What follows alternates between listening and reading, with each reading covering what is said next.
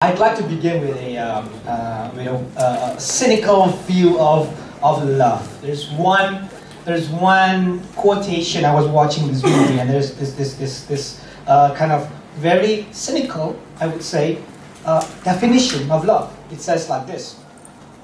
Okay, sorry. It says, if you can see that, in fairy tales, love inspires you to be noble and courageous. But in real life, love is just, watch this, an all-purpose excuse for selfish behavior. Which means you can lie and cheat and hurt people, and it's all okay because you're wrong. Have you ever said, I'm leaving you? Why? Because I love somebody else. In the name of love, you can do anything. What a definition, right? Love is an all-purpose excuse for selfish behavior. Very cynical way of looking at love. There's another one. This is a song, actually, but it's in Indonesian, so I'll translate. But this is kind of cool. He said, let me just read to you quite a bit. Kata pujangga, cinta itu luka yang tertunda. Walau awalnya selalu indah, bila bukan jodohnya, siap-siap untuk terluka.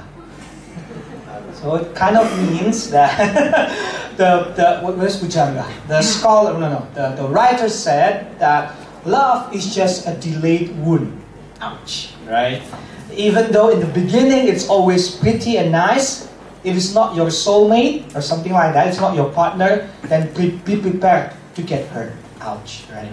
It's very very cynical way. So there's like cinta, luka yang tertunda. Aduh, sedih ya Pak Ibu ya. Love is a delayed wound, something like that. Well, we want to see, right? In reality, relationships are always difficult. Yeah. In the beginning, I want to show you that the fact is these two things that we need to accept. Okay, our relationships will never live up to our expectations. We have to accept that. As long as we are living in this broken world, relasi kita tidak akan pernah sesuai ekspektasi kita. Sometimes the difficulty will be with the other person or with us. You got pride, selfishness, greed, anger, bitterness, and all of that. Sometimes the difficulty is with the situation or the condition, right? I mean, you can have a good, wonderful relationship, and then suddenly you've got money problems. Wow, right? Suddenly becomes tense.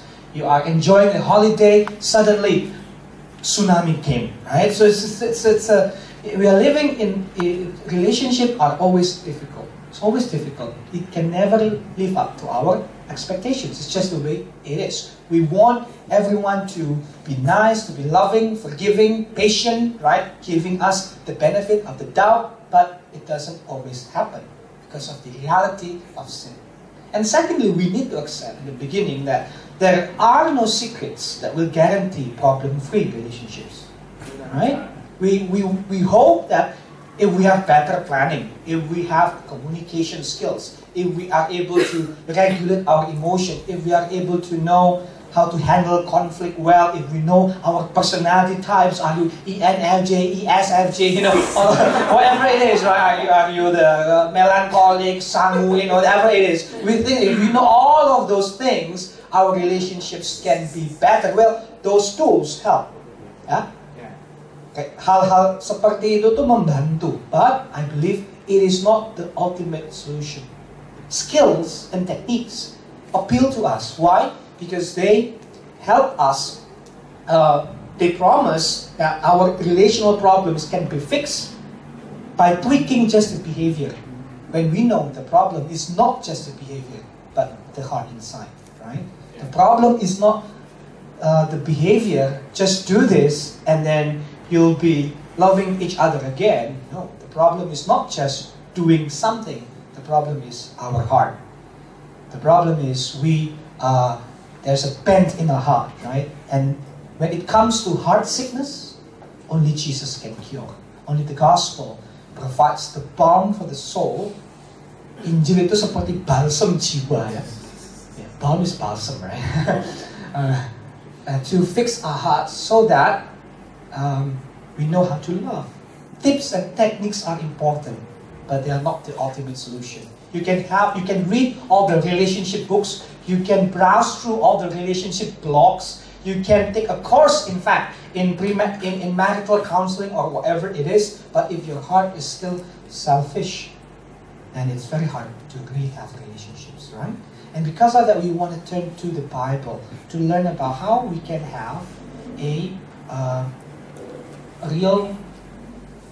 genuine love. This is Romans chapter 12. If we can look it up. Romans chapter 12. Now Romans, the context is quite simple. Romans 1 until Romans 11 is talking about what God has done. He has saved us from our depravity of sin, and He has changed us, adopted us, and so on and so forth. Now, because of what He has done, go live according to your identity. And one area of that identity is in our relationships, how we treat others. And here, there's only one commandment in a way. There's one title. The title of this text is "Let love be genuine." Let love be genuine. Kasih jangan pura-pura. Kasih harus authentic, real love. We will not be the perfect lovers, right? We cannot be perfect in our relationship, but we can love in a real way, and that's what we will learn today. Let me read for you from Romans 12, 9 to 11. This is the word of God. Let love be genuine. Abhor what is evil. Hold fast to what's good. Love one another with brotherly affection. Outdo one another in showing honor.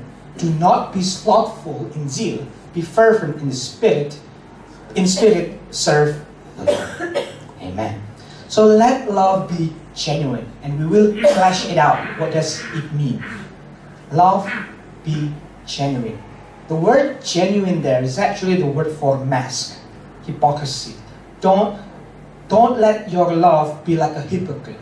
Now, mask means like when you maybe go to a play, a drama, a musical. Maybe the mask has a form of a smiling face or a sad face, but inside the person, the actor playing, may not necessarily feel the same. So when Paul says, let love be genuine, it's like, be careful, don't let your love be like that. What you feel inside must come out really on the outside, not a hypocrite. One of the example for this is obviously Judas. Remember when Judas was about to surrender the Lord Jesus, give it to the authorities, what did he do? He gave him away with a kiss, right? I always wondered about that. Why did he kiss the Savior? I mean, why can't he just, ito, Jesus, Jesus. Why can't he just point, right? Why kiss? Why is it that he has to kiss Jesus? There's one cool tradition, maybe you don't know this, there's one cool tradition that kind of says it's one of those Gnostic gospel, one of those lost old gospels, but it did not come inside, it is not part of the canon. It says why Judas has to kiss him is because, according to one gospel, because Jesus can shapeshift. Very interesting.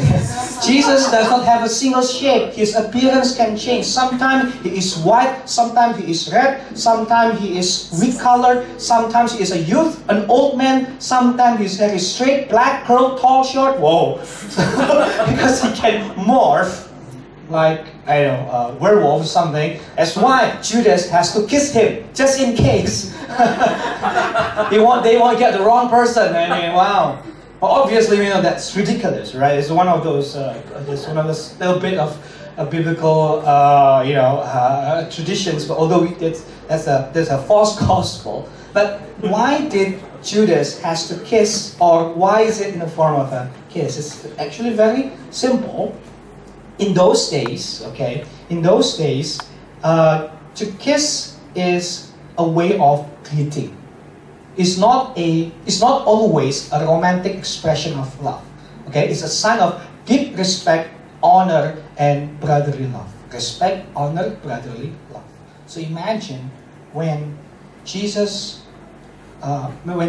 kissed Jesus, is the ultimate expression of hypocrisy, right? the expression, the physical act is loving, intimacy, respect, honor. But after Judas kissed Jesus, he gave him away to be crucified and killed. The exact opposite of what he's trying, what his kiss is supposed to symbolize, right? That's why I think we do have an expression, betrayed by a Judas kiss or something like that, right? Betrayed by the Judas kiss. So I pray that we are not going to be like that. But what does it mean to have a genuine love? We will see there are 3 points. Number one, when we look at let's love be genuine, it says, it means number one, abhor what is evil, hold fast to what is good. Okay? This is in English. In English, it's really got it quite accurate. It says not just abhor means to hate what is evil, not just to stay away from evil, not just don't do evil, but hate evil. And hold fast. Hold fast means it's the same word that is used when Jesus Jesus was teaching for a couple that they must leave the parents and they must become one. So it's the same kind of sense of the word. So you have to be one. You have to hold fast. You have to lengket. You have to stick to it like a glue. That's the force of the word. Okay. So in one hand, you've got to love in a sincere, to love in a genuine way. Number one, it means we have to love with truth. We have to love with truth. You have to hate what is evil and stick to what is good. Stick to what is good. It's one expression that I like, kind of summarize this whole thing. You cannot love if you do not hate. Think about it. You cannot really love if you do not hate, right? If you say you love your children, but you never discipline her or him, it means that you might not love him truly, right? Imagine this. Imagine perhaps something more, I don't know. Let's say all of you have a nephew, okay? Let's say a nephew, okay? Because when we talk about children, it's quite personal. But let's say you have a nephew. This nephew of yours is very talented. When he was small, he always excelled in class. He always got the best grade. He's very skillful and he's very handsome as well. And he was very talented in art. He was so talented that he got a scholarship to study, let's say, what's the best art school in the world? Okay. Just a guess. Okay. Apparently nobody likes art, nobody answered, so okay. let's just say New York, okay? It's one place. Anyway, so he goes to New York because of the scholarship, and in that art school he excelled again. He became the top artist. He started to paint, and his painting becomes like the best of his class. And then he sold his painting when he was still 22, got millions of dollars, and all the while he get recognition from the U.S. and then international. And his name, wow, is now dia jadi orang terkenal. He became a famous painter, Indonesian famous painter from Surabaya. Your nephew. Because you have the last name, so you feel, yeah, I know him, right? That's called verging. Bask in reflected glory. Bask in reflected glory. You know what I mean? I know that guy. It feels like you get the recognition as well. Okay. You have no value, but when you mention, I know him, suddenly you have value. That's human, right? That's called verging, by the way. Bask in reflected glory. Jadi kecipratan kemuliaan orang lain, gitu ya. So let's say you I have a nephew. Let's say one day you travel to the US, and then this nephew of yours invited you. Hey, om, tante, ai, susu, uncle, you can just stay at my place. Stay at my place in my apartment. Oh, so you came. Wow, thank you so much, dear nephew. And you stayed in his place, and suddenly you begin to notice his lifestyle. Turns out this famous international painter, your nephew, has a habit of drinking. Turns out he always has a habit. I mean, he's always out late at night, going back in the morning, don't know with who. Turns out, and then suddenly maybe your wife or your, because usually for orang Indonesians, we like to, if we stay at someone else or a sibling's place, we have to clean up the house, right? Kan sungkan gitu ya, kita mesti bantu bersih-bersih, right? We have to help cleaning up a bit because I guess suddenly you find maybe, jarum, or that you find a needle, and suddenly you know that, oh, my nephew has been using drugs. Turns out that this famous, skillful, highly talented painter and nephew of yours is living an unhealthy life. When you found out about that, what do you feel? If you really love him, you must hate his lifestyle. Betul ya? If you do not feel anything, you don't hate his lifestyle, then probably you don't love him truly. We must distinguish. Love means we distinguish between right and wrong. In fact, I want to go a step higher. Love is not able to manifest itself to the fullness without distinction between wrong and right. Because the greatest display of love in the history of the world was when God loved who? His friends? No. His enemies.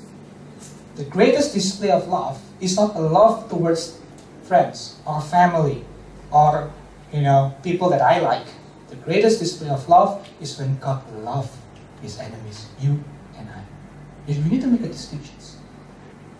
That's why Wolf, I like what he said. He said, in a way, very good summary. He says, God is wrathful because God is love. It's true. Let me give you just a bit of a... You heard this before, but...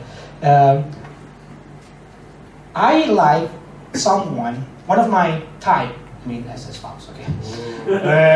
Salah satu tipe cewek yang saya suka, one of the type of girl that I like someone who is a bit jealous. Because when she's jealous of something, because usually when you become a pastor, someone wants to know you. So if she's not jealous at all, it's okay, you just go. Something must be wrong. Something must be wrong. But if she's jealous, if she, quote unquote, is wrathful, right, in a way, it means she loves you. She's concerned about me. Obviously, too much wrath or too much hate is wrong. It's not healthy. But you get my point, right? You get my point. So love. I'm sorry. You like possessive girl. Possessive girl. Let's talk about that later. This is the first time someone else. The first time also. Yeah. All right. Yeah, I'm not going to respond to that now. This is important because I know that there are some people who find it almost constitutionally impossible to hate evil, right? Some people are just too sweet, too sentimental, too nice. I'm one of them. Some people find it very easy to love which is good, but very difficult to hate what is evil, right? Sulit banget kalau jadi orang tua misalnya ya mendisiplinkan anaknya gitu ya. Very difficult to discipline your kid. It's very easy to notice the good, but it's very hard to hate what is evil. But hating what is evil shows love. Love must be together with truth. If not, then you won't get a full manifestation of it. Okay, there's one saying is basically very popular. Says you can hate the sin, love the sinner. It's very common, and I think it's very hard to do, right? I mean, how can you really do that, right? Because it's too close, the person and the behavior, right? Very hard to hate the sin, love the sinner. Until one guy pointed out to me, this is actually C.S. Lewis. He said, it's not that difficult. Why? Because we do it all the time. Huh? How come? When? You do it to yourself. Right? We know that we are sinners, right? I know that I'm a sinner. I am a sinner.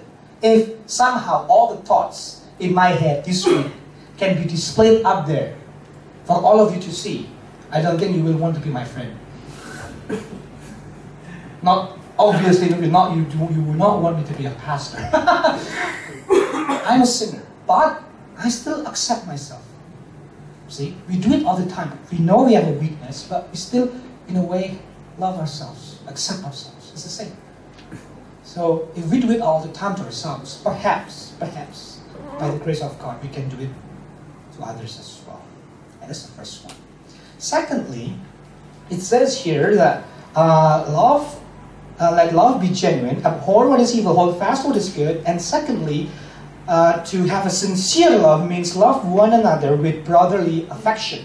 With brotherly affection. The word there is for a affection in the family. Okay? The context is you've got this church in Rome, different types of people from different race, different language, different background. But we know when you believe in Christ, everybody is the same in the sense that everyone has the same Savior. No one is better. So we need to love one another, even though we may not share the same language or situation.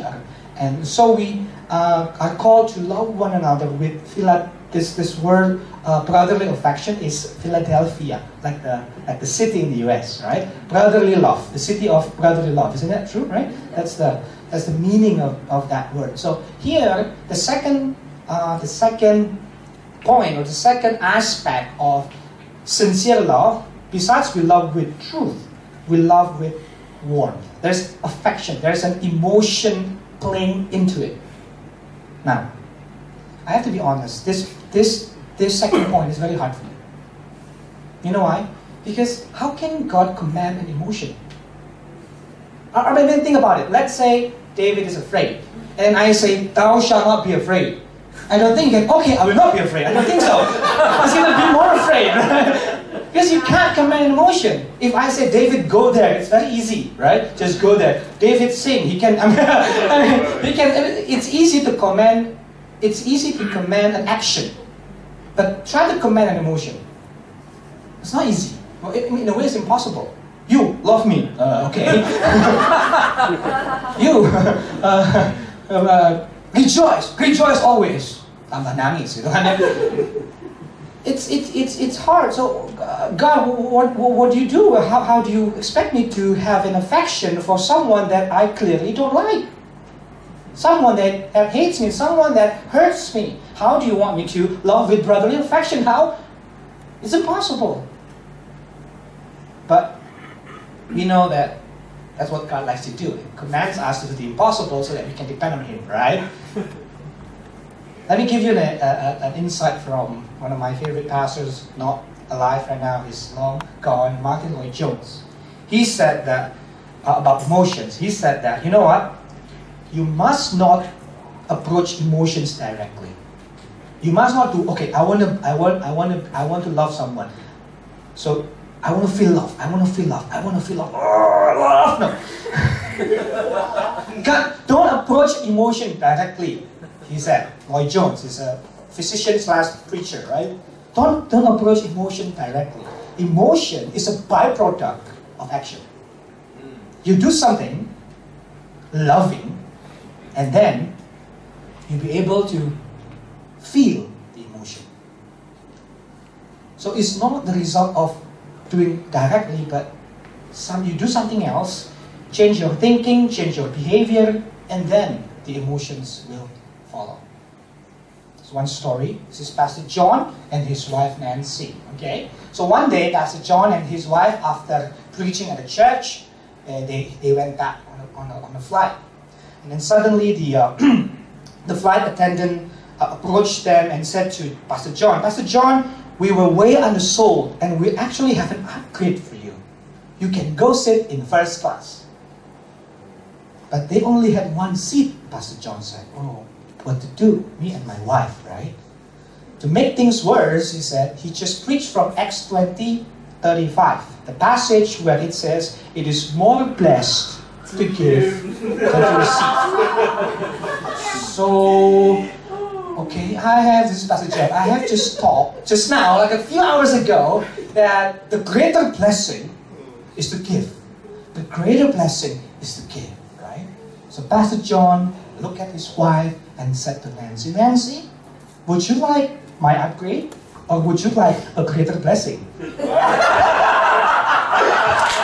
get it? Alright, thank you. I'm glad to get it. That's a very pastoral way of doing things, right? Very spiritual. Kamu mau upgrade-ku atau kamu mau berkat lebih besar? Wah, you want a greater blessing? You know what happened? Nancy stood up and went to first class. Oh. So she wanted the lesser blessing. You know, it's a small thing, right? It's a small thing between husband and wife. Sometimes I don't know how Pastor John reacted after that. I don't know whether he was disappointed or angry or bitter. Wow, Nancy, I sacrificed a lot for you, Jesus. You know, I don't know. But sometimes when we don't deal with that, you know, sometimes when we don't deal with that, it can get ugly, right?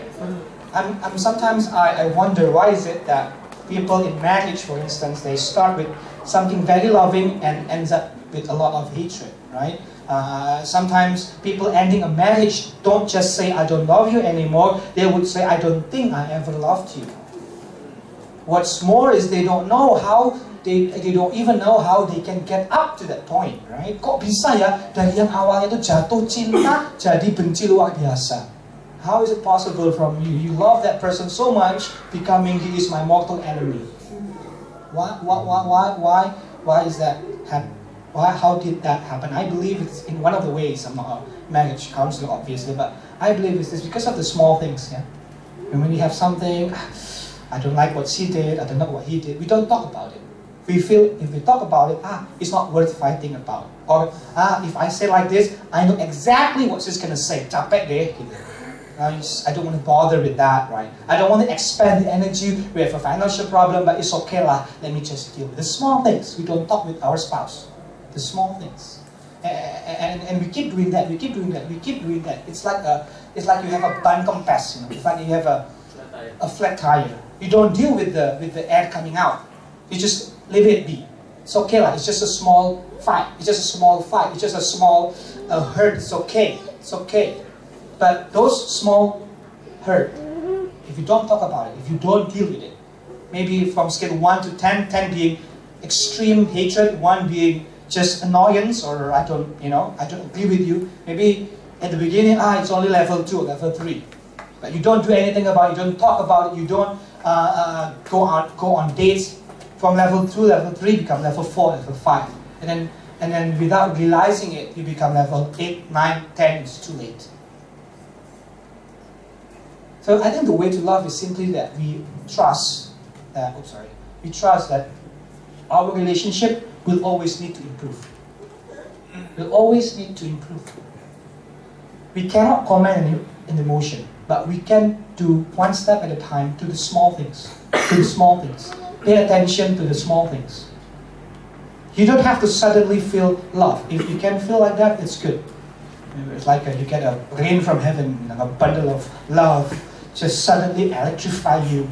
But usually that doesn't happen like that, right? What happens is, you take small steps, acts of love, small, consistent, practical, relevant, one day at a time. And then without you realizing it, actually you are growing your love towards your spouse, your kid, people in the church, whatever it is. Small, consistent. This is one of the questions here, just if let's say you feel like, if you want to know whether you are stagnant in your relationship, jadi sudah mentok gitu ya, stagnant. This is one of the questions to diagnose whether our relationships are not improving, right? This is a question that you can ask yourself. Are we still growing? Are we still learning new things about each other? Are we challenging each other to become our best selves? Do we go out our way to give gifts? Do we experience gratitude or take too much for granted? There's some of the things that we can ask. If you said no, that means your relationship might be stagnant. Apa namanya ini? Stagnan tuh ya, stagnan gitu ya. Not going, not improving. But I believe this. I believe one of the truths about relationship is we always need to improve. No matter how long you've been married, how long you've been in the church, how long you know the person, no matter what. you can always improve your relationships. Selalu bisa berkembang, selalu bisa. Small steps, and suddenly you kind of nurture that love, and the emotion, by the grace of God, will follow. Because you can't comment emotion directly, but you can steps of love one at a time, consistently, by the grace of God. Finally, so sincere love means love with truth, love with warmth, and finally, last one, love one another with brotherly affection, outdo one another in showing honor. Outdo. So it's like, come on, let's race, let's do better. Outdo one another in showing honor. Respect, honor, appreciation is a form of love. Appreciating others is something that perhaps we take for granted. Appreciate others. So the last point is love with respect. Sometimes we see people, we treat people based on who they are, or maybe their possessions, their status in the society. We treat people differently based on their accomplishment. But the Bible is saying, no, show honor to everyone. Everyone deserves respect. And that's how you sincerely love others. Salah satu cara kita mengasihi dengan tulus, dengan tidak pura-pura adalah menghargai semua orang, menghormati semua orang, to respect and to acknowledge others. One example, okay? Back in 2013 in Harvard University, Oprah Winfrey was giving a commencement address, right? Commencement talk, pidato, yeah? And this is what she said. She said, I've been doing, in my whole career, about 35,000 interviews, Oprah Winfrey. And this is what she said. Everybody that I interviewed, after every interview of some point, that means after I interview everyone, once the camera is down, okay, we are done, thank you, we are not recording anymore. Everybody would say, how was that? Was that okay? How did I do? Gimana? Aku tadi okay nggak? Bagus nggak aku ngomongnya? And this is what she said. And that is whether, it's true, everybody's asked that, whether it was Barack Obama, the president, Beyonce, my ex-girlfriend, oh bukan.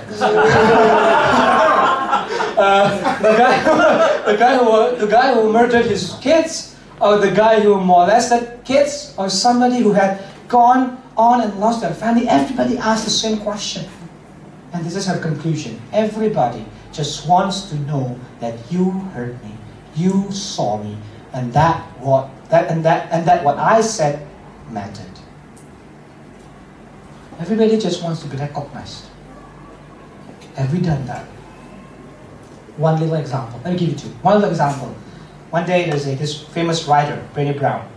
Miss Brown.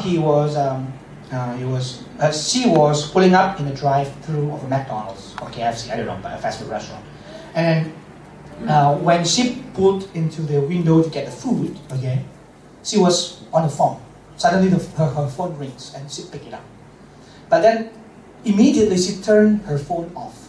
And this is what she said, Brené Brown, to the lady in the counter. She said, I'm sorry, the phone rang right when I was pulling up and I thought it was my son's school.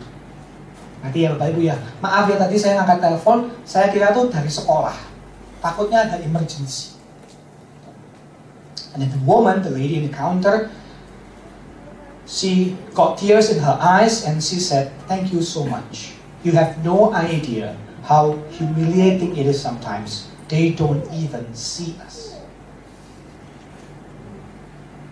It's a small thing, right? Recognize people.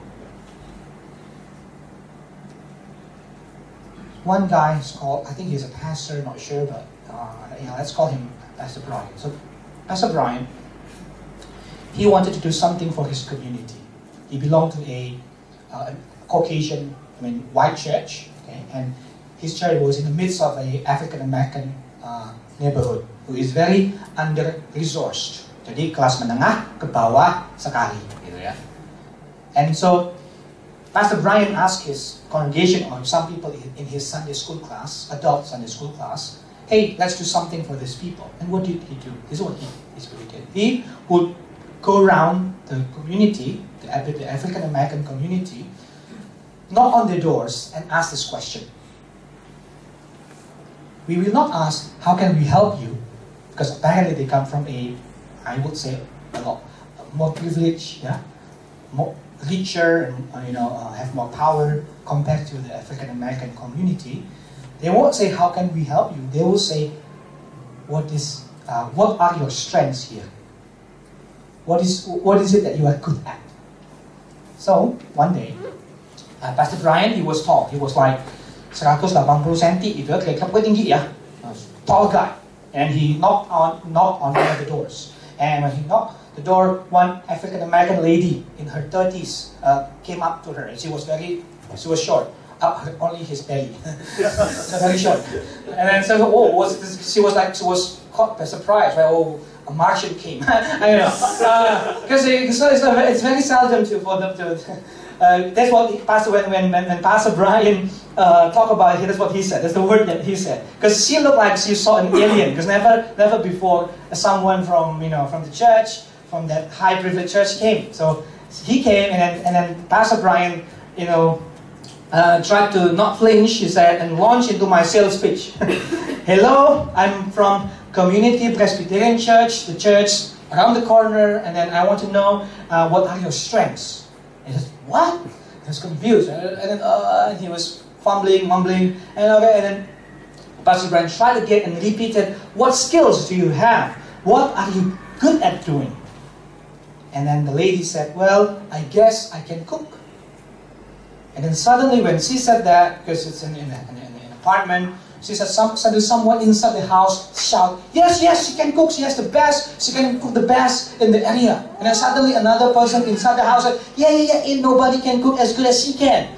And suddenly the Pastor Brian was invited inside. Okay. And suddenly he sat in front of in the living room, and he began his sales pitch. He don't know what sales pitch. He did not know what to say, and he just began like a repeated recorder. Like, I'm from this church. What are your skills at? And before he said that, this lady who can cook, he said, you know what? This is Joe. He can fix your bike. You have a car problem? This is Mac. And suddenly a lot of people coming in, and they started to brag one another to Pastor Brian. This guy can do this, this guy can do that. And suddenly, the whole atmosphere changed. It's very cool. And from that exercise or initiative, Pastor Brian and his team, they create some sort of a center to empower those neighborhood, by teaching them life skills and job skills and things like that. And it all began with one simple question. What are you good at?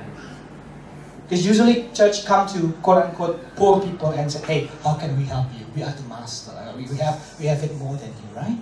But he asked, kamu tuh bisa apa? Bukan, kamu tuh kekuatannya di mana? Kelebihannya di mana? What are your strengths? What is it that you are good at? Why? Because Pastor Brian and his team, they respected other people, right? Respect other people. Everybody has something to give because everybody is made in the image of God. Never underestimate what people can do. And that's just one simple question. And we are hopeful. This is the love with truth, love with warmth, love with respect. And I'm grateful that at the end, we have this verse. Do not be slothful in zeal, be fervent in the spirit, serve the Lord. The context, why is it you have served the Lord? Because the context in verse 3, verse 8 or something like that is about ministry in the church. So here we are reminded that to love like this, to love in a sincere way, you cannot rely on yourself.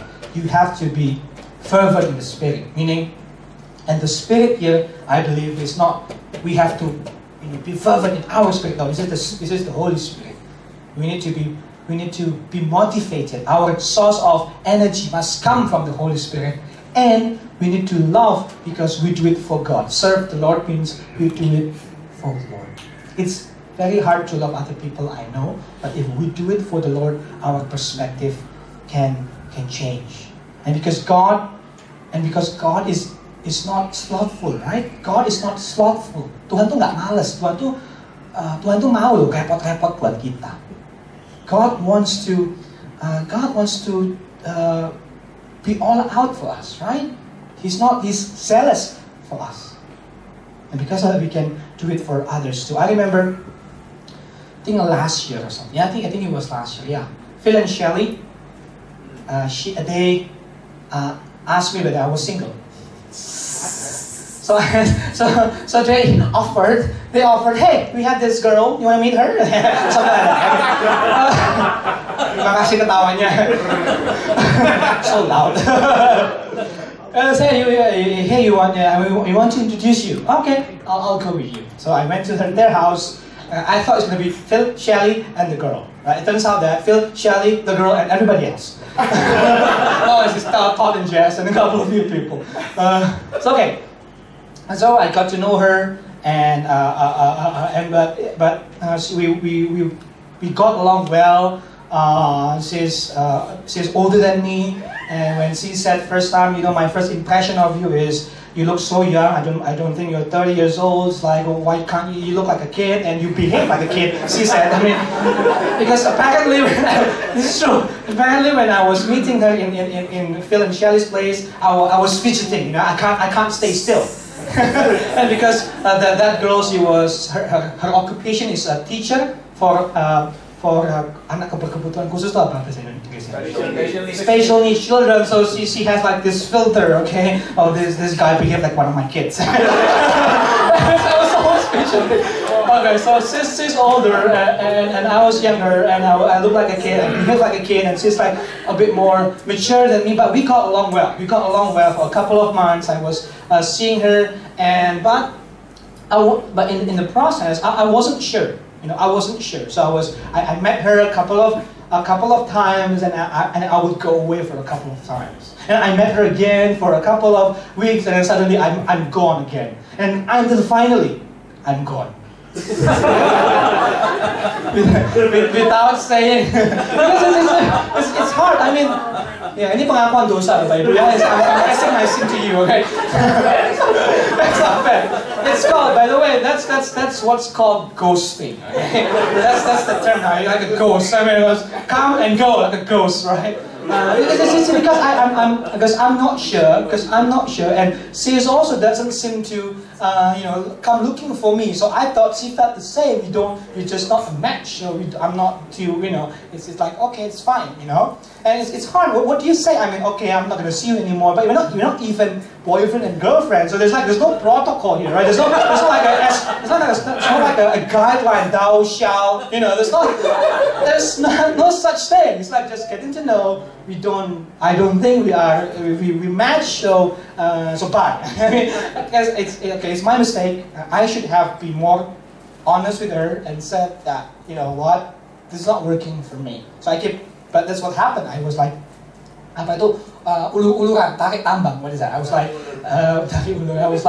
halfway in, halfway out. I wasn't sure. When I was feeling good, I would go. When I was not feeling very good, I was going to go away from her. I think she's not good, this and that. And she's also not consistent. My love is not consistent. Therefore, I choose not to pursue her anymore. My point of sharing and confessing my sin to you is that... It's not Beyonce anymore. Okay. The point is that God is not like that at all. God is consistent. He chases us, He pursues us, He never let us go. Even when we rebel, even when we try to go away from Him, even when we think that other things in life are worth pursuing, God does not give up on us. He pursues, and He pursues. He is zealous. He's not slothful. God is very consistent. Doesn't matter what we do, because His will to love is greater than our sin and our weaknesses. We are not consistent. But God is consistent, faithful, patient, long-suffering. So, church, I know loving others is hard, but with God, I believe things can always improve. And let me close with this quote. No one deserves love, but everyone needs love, right? And you say, I can't love that person. I cannot get along with her. I know. Maybe you can't, because he or she has hurt you. Maybe that community has betrayed you. Maybe that church has deserted you. I know. Nobody deserves love. Why? Because everybody is a sinner. Everybody sin in a variety of ways. Everybody sin in a consistent way. Everybody, no one deserves love. We deserve judgment, but we need love. And God gave us love when He died on the cross, and today through His Spirit, so that even though we know that others don't deserve love, we know that he or she needs love.